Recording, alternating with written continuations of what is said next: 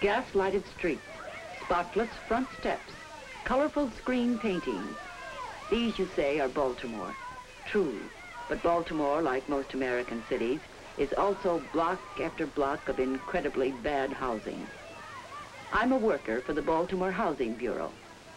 I had a job that hot summer day to find someone in the neighborhood with whom the Housing Bureau could work. There were great plans to rehabilitate this area, but plans have only a paper and pencil reality. Without a neighborhood leader, someone known and liked, our plans would get about as far as a painted bird on a window screen. I had, of course, the name of someone who sounded perfect for the job, but I wasn't sure of the address. This was more than just a routine day's work for me. I believed in the plan we were working on, and somehow I must have felt that all the people in the neighborhood were just waiting for me.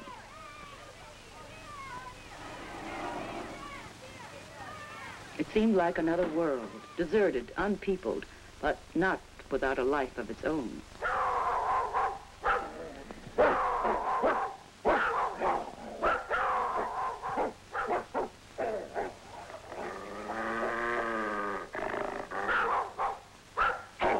It is another world, I suppose, to most people, an urban jungle. But though it may seem a jungle in its ugliness and disorder, its real life is in the people who live here, the only place they have to live. People with the same kindliness and neighborliness as elsewhere.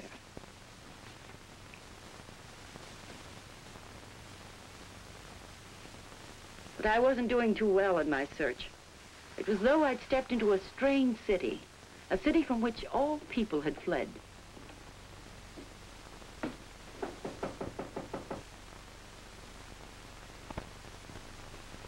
Besides that, it was hot. At this rate, it'd take years to get anything done. It'd already taken long enough to accomplish what we had. But at least we'd done something about things like this.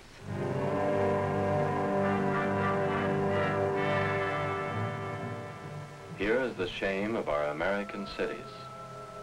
Here is the face of our cities we hide.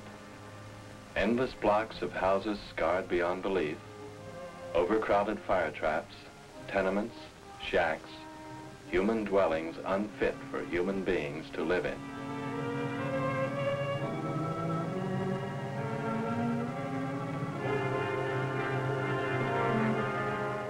In Baltimore, as in all large cities, such conditions went untouched for years.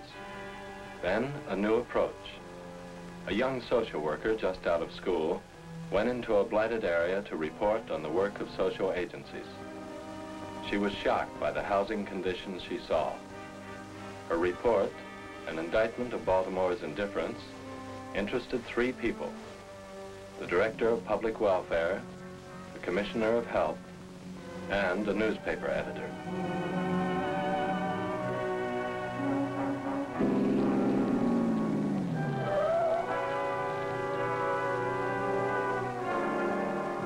The newspaper hit hard.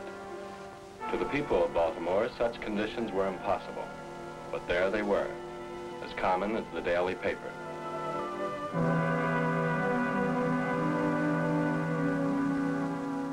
The paper kept hammering away week after week, month after month, and gradually the impact mounted.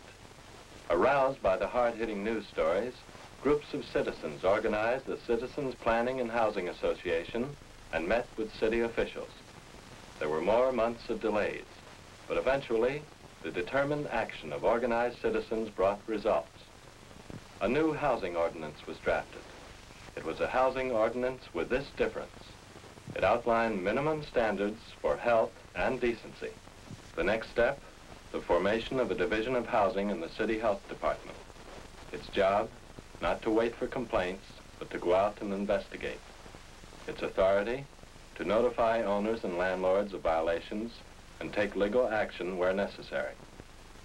But investigating, uncovering violations was just part of the new approach. The facts had to be brought to public attention time and again. The facts of the hidden costs of slums. A fire casualty. Here was a direct appeal to the conscience of influential Baltimore. its businessmen, its lawyers, its clergymen. A rat bite case.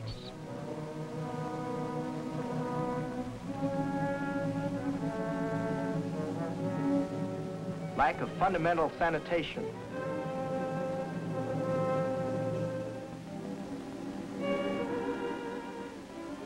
A Baltimore playground.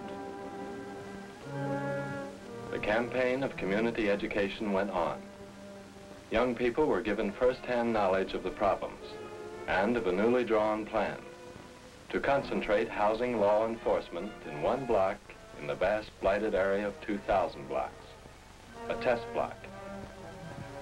For the first time, an American city had selected a specific area to inspect instead of waiting for complaints to come in from tenants. It was a thoroughgoing investigation of all fire, building, and health violations in block number 1. The next step, the courts.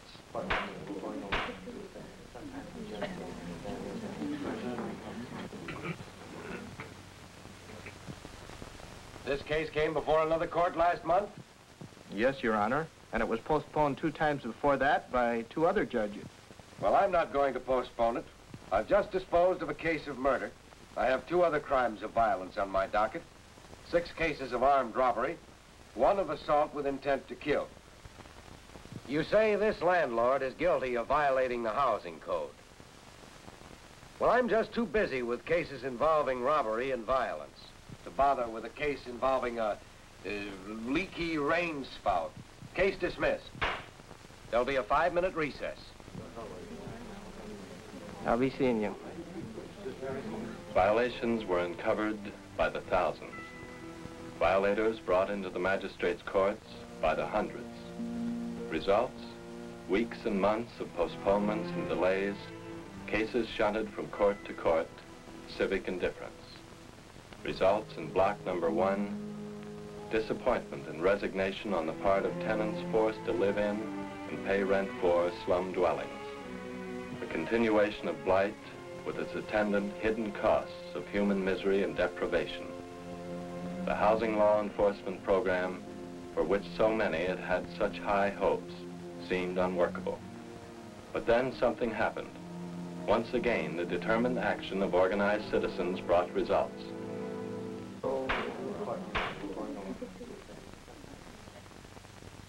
Mr. Helen, I've gone over the facts involved in your case very, very carefully. I find that you make your living from being in the real estate business. But when you rent a house, you contract not only between yourself and your tenant, but also with the community. This is the 3rd time that you've been before this court. You've had ample time. I think that the city has been more than fair in this case. The houses you rent, houses which you do not keep in decent, livable condition, are a menace not only to your tenants, but to the city of Baltimore. Mr. Hallen, I therefore find you guilty, and the fine is $50 and costs. Next case. I'll be seeing you. A housing court, the first of its kind in the country. A special magistrates court to handle all housing cases and only housing cases. Here were the basic ideas of the Baltimore Plan at last. Make minimum housing standards a legal requirement, and then enforce the laws. The Baltimore Plan was on its way.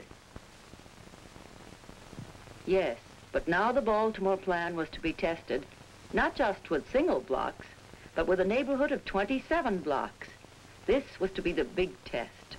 Education, social services, law enforcement, citizen groups, all resources of the community working with the people living in a blighted neighborhood.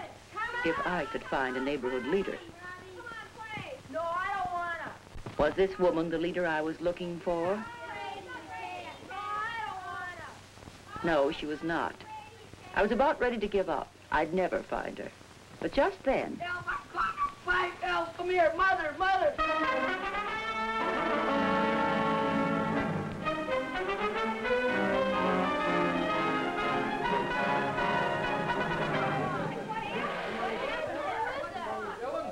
Bobby's stuck in this old pipe. What'll we do, Mrs. Turner? Bobby was more frightened than hurt. Mrs. Turner, the woman I talked to, knew right away what to do. She sent the men of the neighborhood for tools to work with. And then she asked me to help. Would I go for a policeman? I surely would. But before I could get 2 steps away, she asked me to bring back something else. It was just what was needed for the occasion. Okay. The men of the neighborhood soon got busy. And before long, there was much excitement among the children of the neighborhood. Oh, Mrs. Turner, look.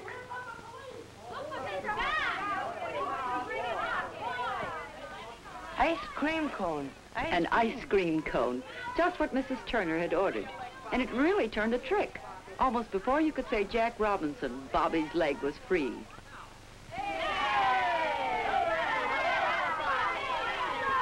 Here was the cooperative spirit we needed for our program. Here was natural kindliness and neighborliness. And here at last, in Mrs. Turner, I'd found the neighborhood leader we needed. From that point on, Mrs. Turner and I had a long talk. I told her that Mayor D'Alessandro had formed a Citizens Advisory Council to assist the program. The Baltimore Plan was now moving into high gear. We'd brought in the facilities of the United States Public Health Service to measure housing conditions in the pilot area before the program and after. Out of 2,000 blocks of blight, 27 blocks. This was the target, the goal, a systematic tabulation of the before conditions in the pilot area. House by house, the inspectors worked carefully, painstakingly, feeding their reports back to the Housing Bureau. Defective wiring, fire hazards, structural faulty weaknesses, plumbing, falling ceiling, wiring, rat-infested fire basement, Outside structural toilet, weakness, overcrowding, falling ceiling, garbage, rat-infested basement, outside toilet, structural weakness, overcrowding, defective falling wiring, ceiling, fire outside rat-infested toilet, basement, fire hazard, structural weakness, defective falling wiring, ceiling, faulty plumbing, rat-infested basement, overcrowding, wiring, structural weakness, fire falling ceiling, outside The U.S. Public Health Service survey was completed. We know now what has to be done, Mrs. Turner. And that's where you come in. People like you and respect you. Will you take the job of volunteer neighborhood chairman? Mrs. Turner looked out across the backyards and said, I'll be happy to.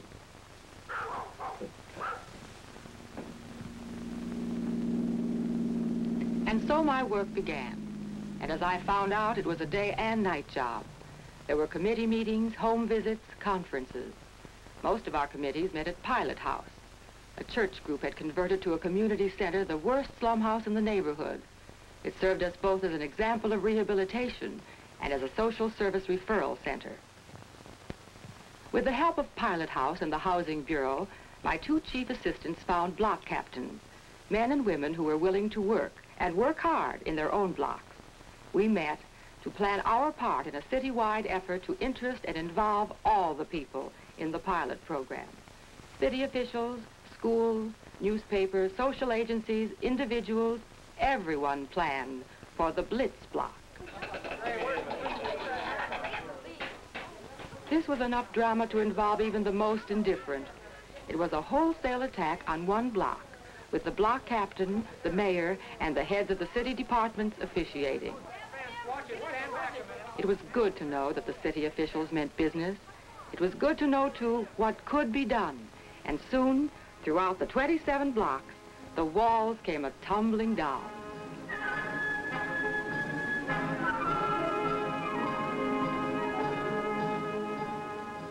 And then after the tearing down, the rebuilding, the repairing.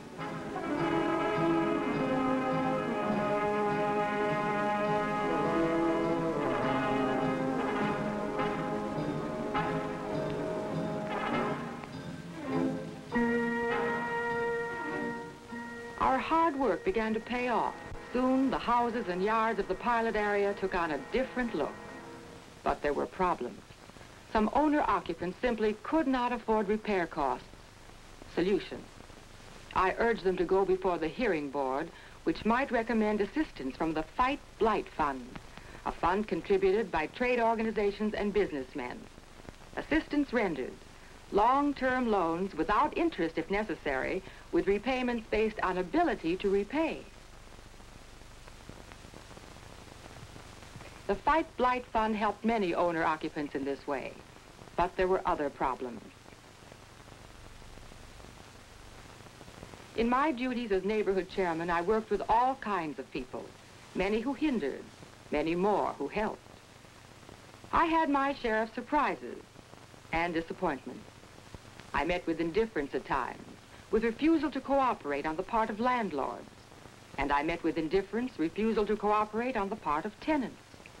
But for such cases, whether landlord, tenant, or owner-occupant, I knew that I had an ally. For situations too difficult for me or my block captains to handle, the Housing Bureau could turn to the hard-hitting machinery of the Housing Court.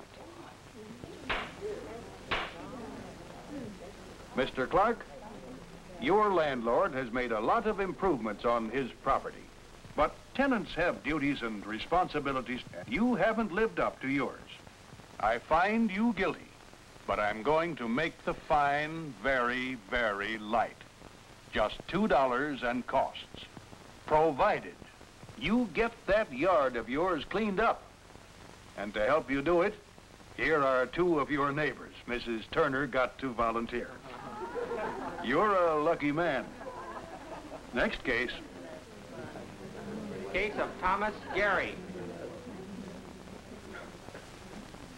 Well, Mr. Gary, welcome back for the third time. Your Honor, I stand on my rights as an American citizen. Mr. Gary, I find nothing in the Constitution of the United States which says a landlord may keep his property in a disgraceful condition. Mr. Gary, I could fine you $50 a day for every day these violations are not corrected. Is that what you want me to do? No, Your Honor. Well, that's what I'm going to do. You're guilty of 10 days violations. The fine is $500 and costs. However, this court isn't interested in taking money away from either tenants or landlords. I suspend the fine if you'll put that $500 into fixing up your houses. Agreed? Yes, Your Honor. Thank you.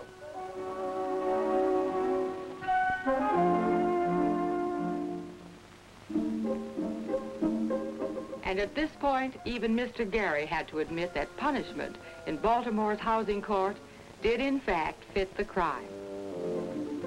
I was a bit surprised at his rather sudden character reformation, but there's no question about it.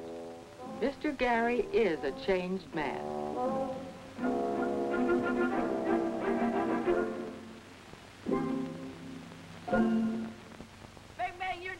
Children playing in sunlit open spaces. This, to me, is a fitting symbol of our work. They'd played before, of course, but in alleys like this. And now they had something better. In fact, throughout the neighborhood, things had taken on a new look. In place of this, this.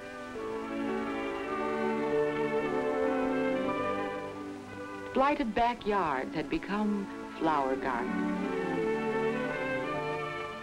Rat-infested alleys before and after.